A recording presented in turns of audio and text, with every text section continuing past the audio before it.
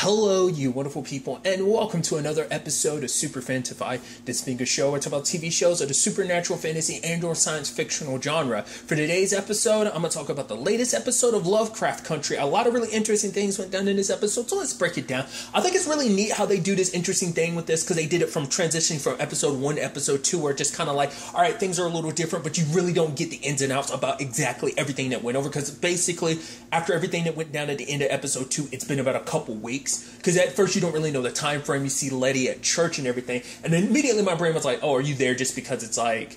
Because I wasn't sure, because I was wondering if that was something related to George, but I don't think it was. I think that was just her in church. But it's like, well, considering everything you went through, plus the fact of the matter is you died and came back to life, like that's still got to be messing with you a little bit. But we see that she basically takes her sister Ruby, and it's like, hey, I bought this place, and she's like, basically she talked about the fact that she wanted to use this as an opportunity for us to be sisters again. And part of me was wondering, is it because of what happened to George? Because I mean, George and herself, because it's like you realize like how short life is, but also like Montrose and George didn't have the best relationship, so maybe that sibling situation might have inspired her, or maybe just her own mortality kicked in because dying and coming back. But they buy a place, and we as the audience get that little excerpt about like 1955. A group of people moved in, and obviously not the word they use, but the fact of the matter is some of them ended up disappearing. Pioneering is dangerous. And obviously the place is immediately creepy. Like Letty's looking at the elevator, like, oh, it's stuck. And then she almost gets decapitated by it. She luckily backs away. And she's like laughing about it, ha ha ha. But then like the moment she closes the door, she has that look. Because once again, I think her mortality is a lot more. Because I think it's that thing because you're young, and I think a lot of people talk about it. When you're young, you feel like, oh, I'm on top of the world. Can't nothing stop me.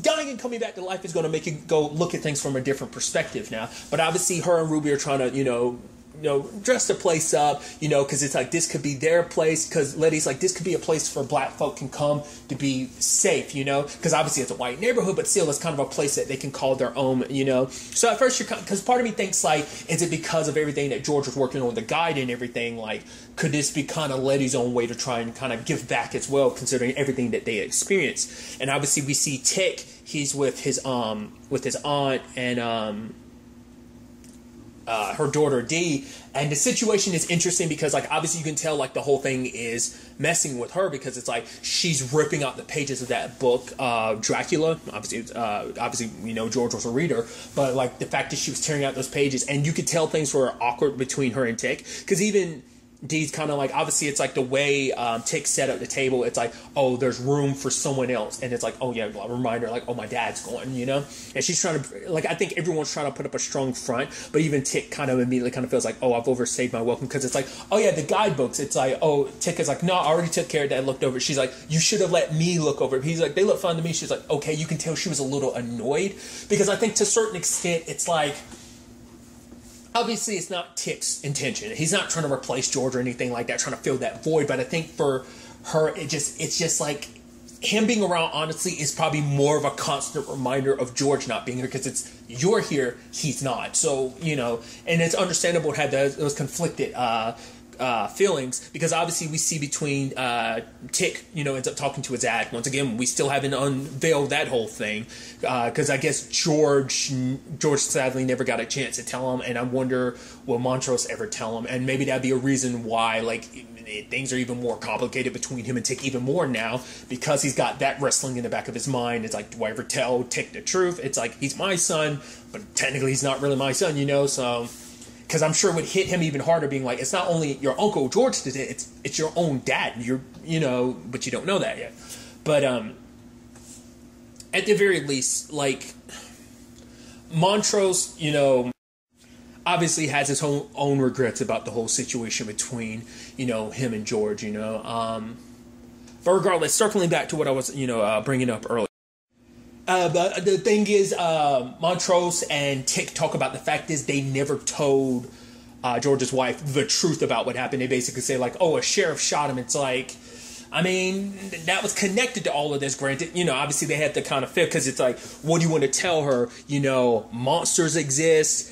White people have magic. It's like, well, maybe we just tell her, but it's like, because he's like, no, like, what's that going to do? she can't do nothing about it. We sure as hell can't do nothing about it, so why burden her with that? I mean, for one, she'll probably just think you're crazy. But, you know, Tick is thinking, like, if Uncle George were here, Montrose is like, well, he's not here. It's like, but if he was here, he'd tell us to look into this more. And Montrose slams the table. What I thought was interesting is Tick immediately jumped back. And I think that's supposed to be representative of the relationship. Like, you know, he got abused by his dad, like Montrose got abused by his. So, but the fact is, and that's a sad thing, that's Tick's immediate reaction to jump back. It's like, I think for him, it's just kind of like, you know, despite everything, it's still that, like, he does have a little bit of fear towards his dad of, like, you know, he dealt with his dad's abuse, you know, so it's like, and I don't know if Montrose necessarily caught that. You can tell, like, because obviously he doesn't want him to keep bringing up George. It's like, no, we leave the shit where it is. That's that whole Lodge thing. It is what it is. Like, all we can do is just basically keep moving forward, because it's like ain't no point in drowning in the past, which it seems like, you know, Montrose himself is drowning in the past, you know, kind of, you know, once again, regrets and all that. So obviously Tick shows up at Letty's place. Obviously a lot of people around, and she's taking pictures, because obviously, like, you know, people are moving stuff in, cleaning the place up.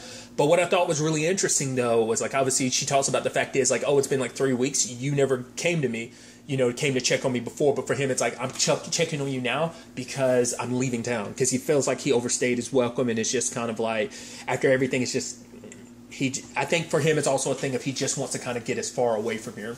I should also note, I thought was kind of interesting, because Montrose had told this story about him and George, because, like, you know, Tick knows the story, because he's like, oh yeah, like, Uncle George used to talk about that story all the time, that basically they got surrounded by some white folk, and some mysterious guy showed up with Jackie Robinson to their heads, which I think is obviously because, like, Jackie Robinson literally split Cthulhu in half in the dream sequence at the beginning. So I think that's kind of interesting how that kind of comes a little full circle like that. Which, even saying that now, the whole Jackie Robinson thing just kind of makes me, you know, think about, you know, I'd rather not go there, because it's already like a depressing enough thing. So it's like, just don't want to bring this review down even more, because it's stuff in the back of my head. Regardless, the fact of the matter is, I think it's interesting because, like, maybe it's always there. Like, obviously we know how Letty feels about Tick because of just, like, the little spell that they were under, but we weren't 100% sure where Tick's feeling led. It might be a thing of, like, they kind of had a thing for each other, maybe when they were, at the very least, maybe he had a thing for her when he was younger, but now it's even more, now that they're older, and, but he's not really taking that step forward. She kind of wants him to, because I think that last episode made her kind of confront how she kind of feels about him.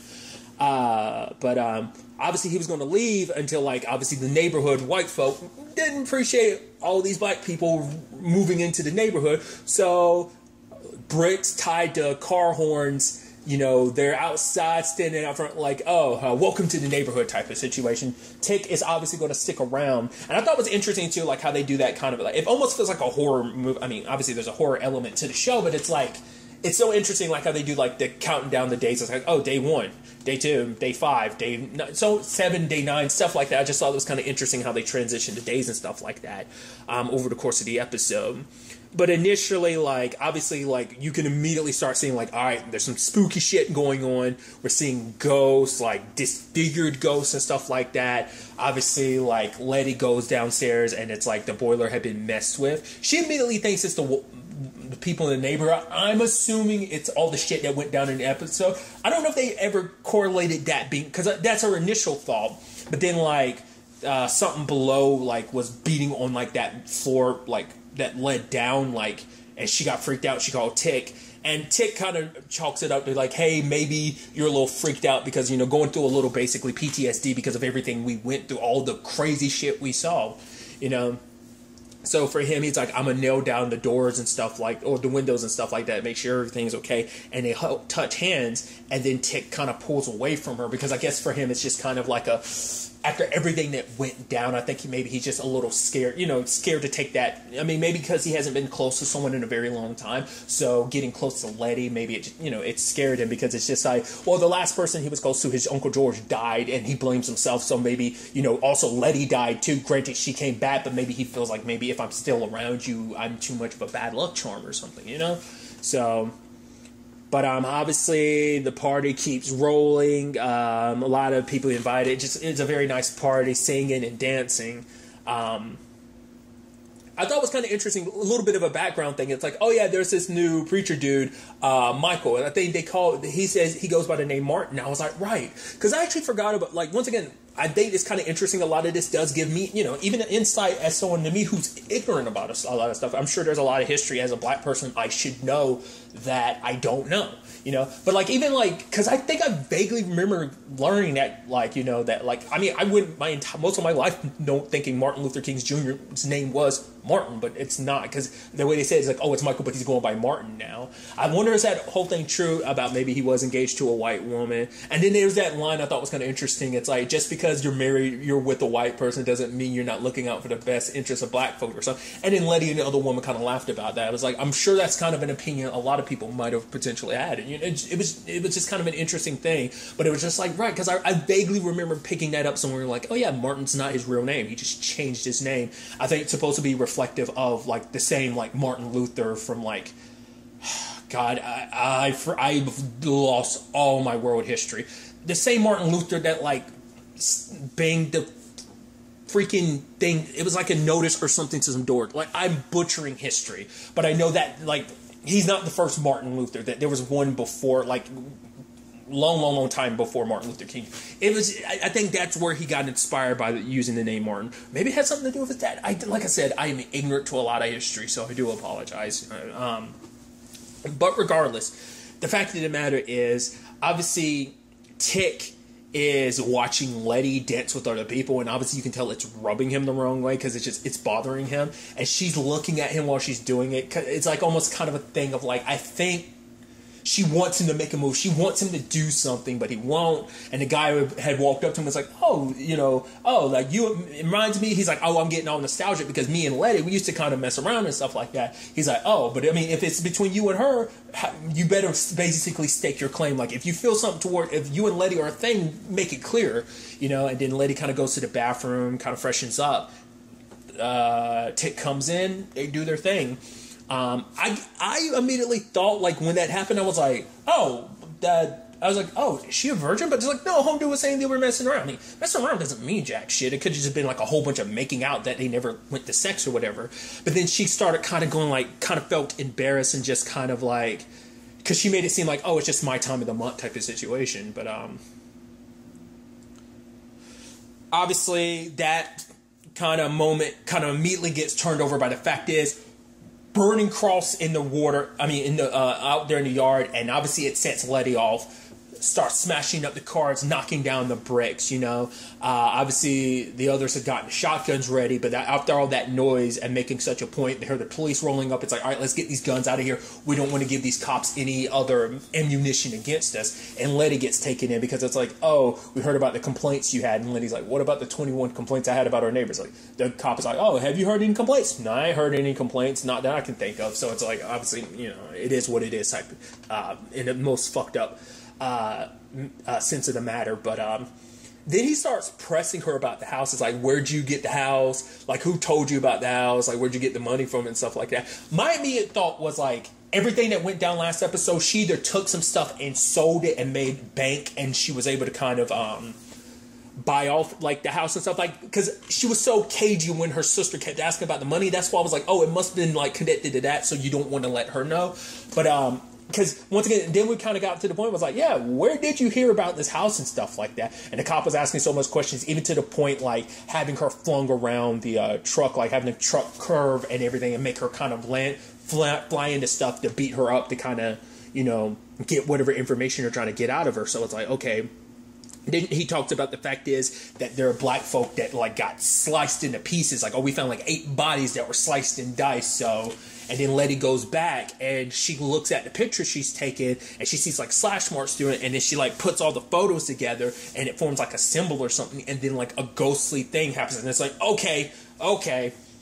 And so obviously Letty's been, like, trying to research this whole thing while everyone else is moving out, because obviously they're, like, blaming Letty, saying, like, things were already bad enough. Letty doing what she did just brought more attention to them. But it's like Letty lets it slip. She's like, it's fine, I've got more money than mom left me. Shit. It's like, wait, the money, you got it from mom? It's like, yeah, mom left me an inheritance. Which obviously hit Ruby a certain way, because it's like, you had the very complicated relationship you did with our mom. Me and our brother was there for mom, but no. You, who couldn't even show up at her funeral, get all this money. She's like, I get it. Mom was crazy. Like, the fact of the matter is, I don't know why she gave me this money. And obviously for Ruby, it's like, you lied to me, and it's just you doing what you're always doing. Because, like, you saying you made this place a safe haven for black folk, but it's like, oh, who are all these people? Whole bunch of artist people that you invited. It's not like you were saying, like, you're not looking out for the community. You're doing what you wanted to do. You bought a place so you could have people over and kind of party it up, you know? And it's like, I think she was kind of not giving Letty the benefit of the doubt, because because in her mind it's like I've always gave you the benefit of the doubt of being, you know, you're a little you're a fuck up, but I never knew that you were fucked up, because it's just kind of like, you know, because at no point did you make the decision like, hey, this was money that was left to you. You didn't make the decision to talk to me and our brother to like, hey, divvy up some of this money. You made the decision all on your own, and it's like, yes, mom might have been a little crazy. The fact of the matter is, mom might have been selfish in certain regards, but she never hid who she was. If she was selfish, she made sure to. But like, she was kind of saying that, you know, Letty kind of has a tendency to kind of hide behind a mask and make it seem like, oh, like you have the best of intentions when you don't. So it's like, she's like, for a second, I actually believed you did want to make things better between us as sisters. And it's sad because Letty legitimately did, especially when she talks to Tick later on. She's like, we haven't really talked about anything that went down. You know, the magic, everything, even me dying and coming back to life, Uncle George. Like, we haven't talked about any of it. And for her, she's like, ever since she's come back, she's felt like a ghost. Like, it's like something's missing, you know? And I think that's such an interesting, because you know, certain fictions have kind of, you know, talked about that, where it's kind of like when you die and come back, there is like a part of you maybe that didn't fully, like maybe there's a piece of her soul, or maybe something didn't 100% come back. So she wanted to try and feel that with something, you know, whether it was church, buying this place, trying to repair her relationship with Ruby. It was trying to feel that emptiness that she couldn't quite describe what it was. You know, it's just because she feels like just something wasn't whole with her anymore, and she wanted to try and get it back, you know.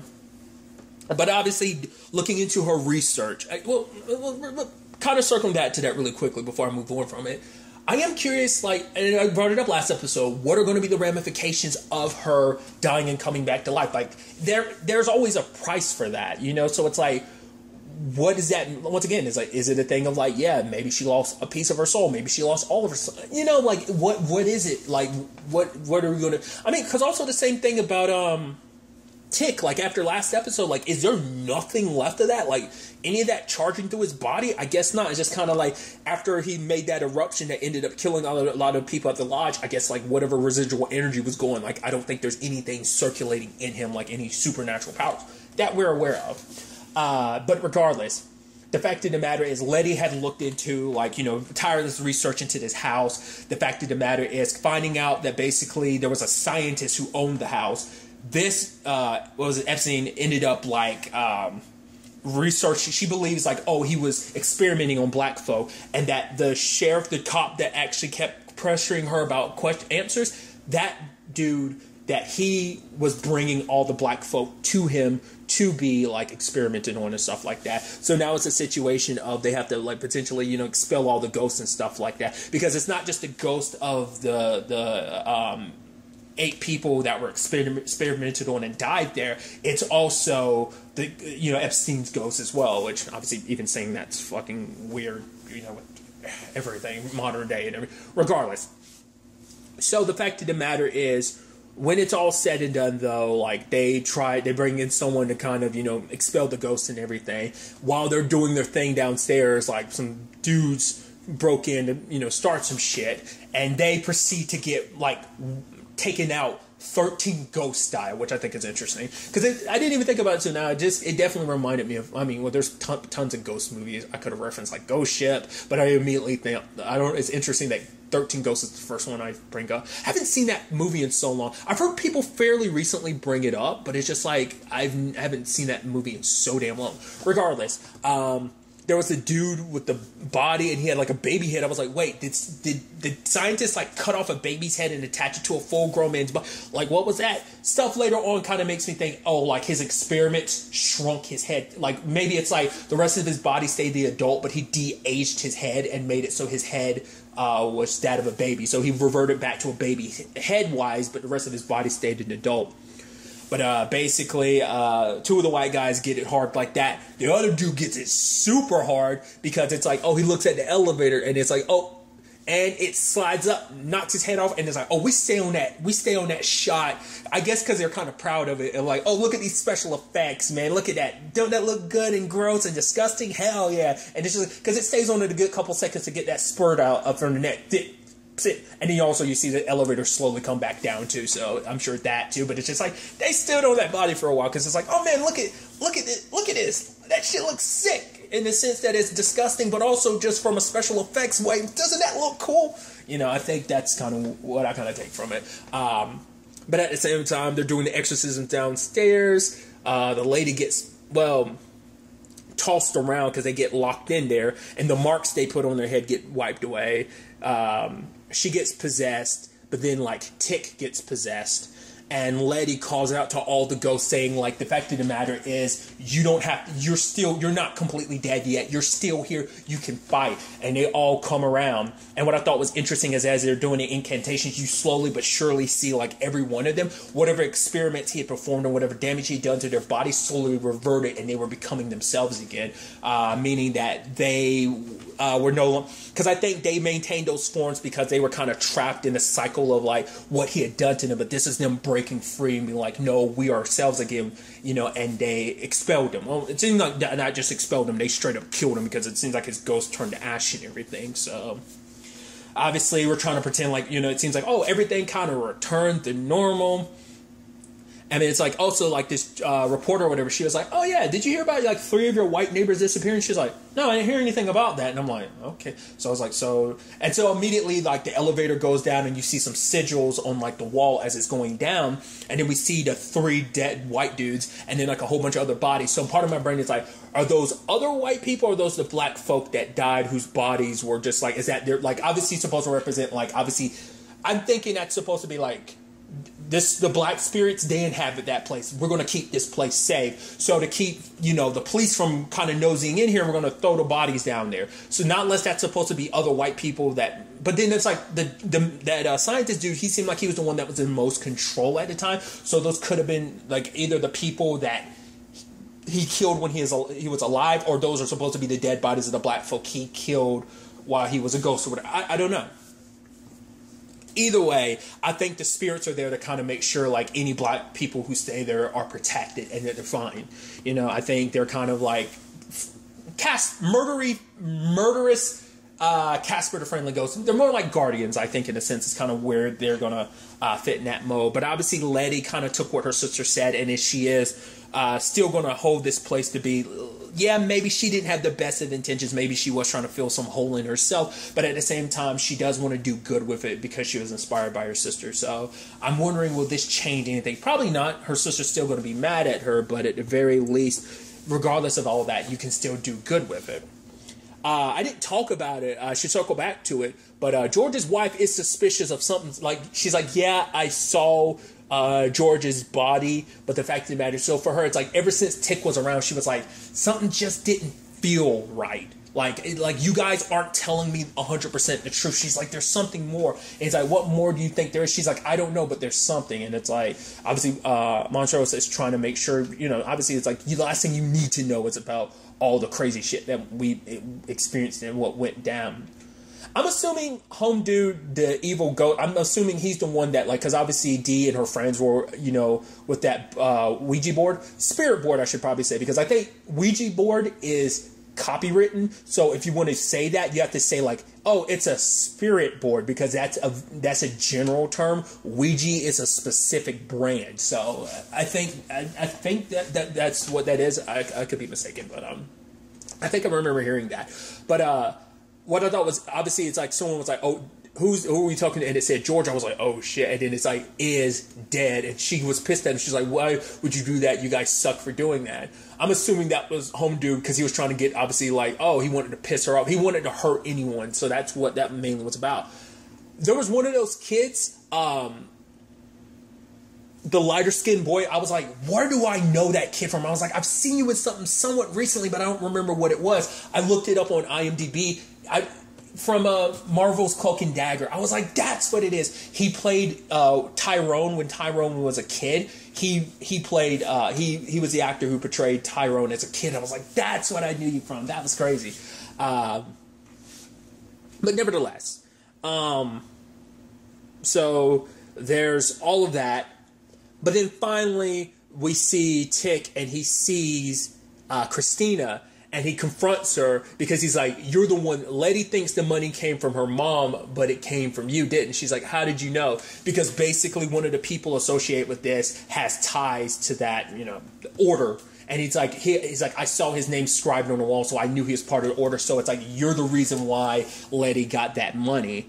And so for him, it's like, because it turns out like those experiments and everything were a byproduct of like Epstein ended up being like the student of someone who started the order. So it's like he was carrying over the work. So that's why all that experimental stuff was happening. It's because it was some magic shit. Like some dude left and tried to kind of accomplish exactly what Christina's dad was trying to accomplish, like the Garden of Eden thing.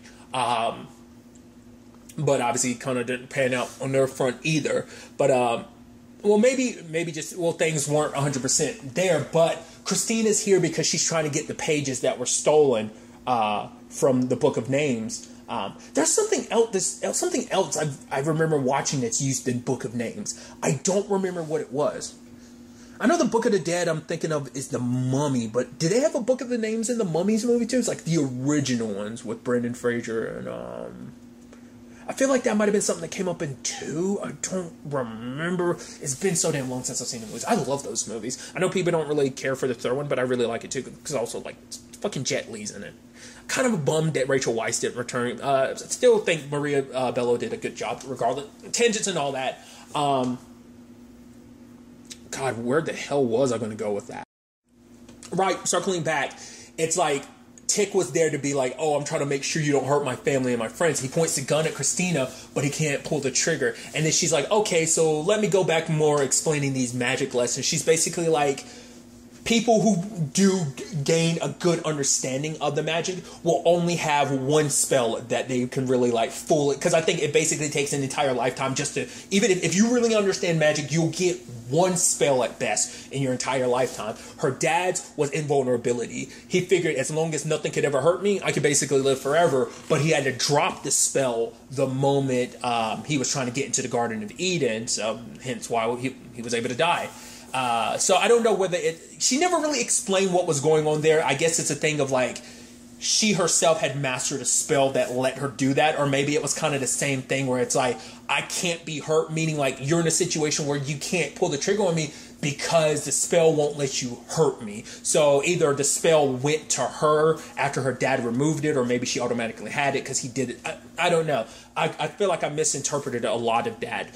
But for her, it's like, basically, I mean, they are technically family, so it's kind of like, oh, let's find those pages together. And she's like, also, Tick, you should know, you can't go around killing white women, a white woman. So, and I thought that was kind of interesting because I figured this wasn't done. Like, I was like, everything that went down the lodge, we know at the very least Christina's still alive. I figured as much. So it's interesting to kind of circle that back in because I was listening to Fat Man Beyond, the most recent one, and I think Mark had talked about, because obviously once again I've never read the book, but Mark had talked about the fact is the book is actually a collection of short stories. So I think that's why like I brought it up, like because even he had commented on like it felt like the second episode was filled with so many things, so it's like I think it's because because that's probably like everything that went down in episode 1 and 2 is one story. What's happening this episode could have been another story. So it's like almost like